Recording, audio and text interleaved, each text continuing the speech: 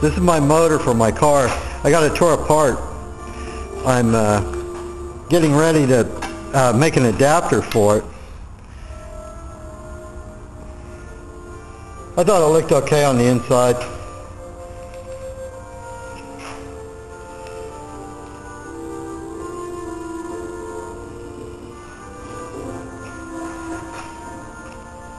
I haven't noticed anything that really I'm worried about on the field.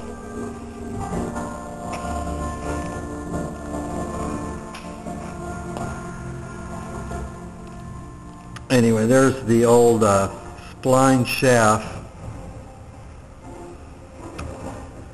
But if you look down in there, you can see a little pin across the back. I think the way this is put together is the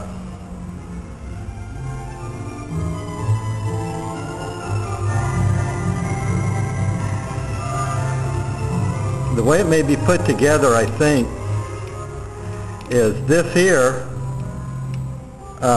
This is a collar that's pressed on to this shaft. This shaft is turned down, this collar is pressed on and pinned in the back. Then the fan is pressed onto that collar. So I think what I'm going to do is I'm going to cut me some steel plates. I'm going to press the fan back off, knock the pin out of the collar, and then I'm going to make a longer collar. And then I'm also going to make the shaft go in the splined hole. So the shaft will actually be go in there, it'll be pinned there, and it'll probably be pinned or keyed out here. But I think that should be strong enough. I didn't want to I could make that spline, but it's only like 5/8 in diameter, and I'm a little afraid it may twist in two. So anyway, that's what I'm working on right now.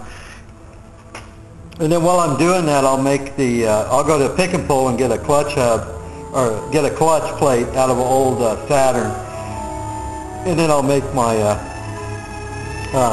adapter from that. That's the end plate I have to put, I have to advance the brushes on. I think I'm going to make them adjustable. I'm not sure how I'm going to do it yet. But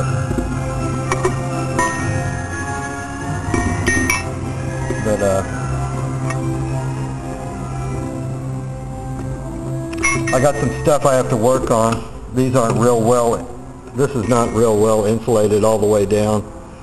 So I got to find some more of this tubing, I think, and add to it.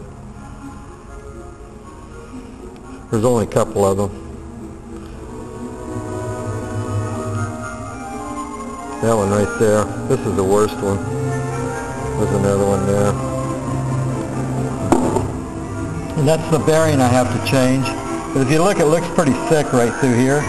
So I think they make another bearing that's oversized, probably a 1/4 inch bigger than that one. And I don't think I'll have to machine this out like I thought it was gonna. I gotta tap the other two holes though. But that's it, it looks pretty good. They didn't break the brushes in. None of the brushes are chipped, so.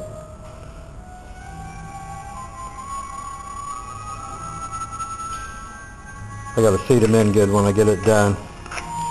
And it's got somebody's chewing gum on there for balancing. I guess that's like epoxy putty or something.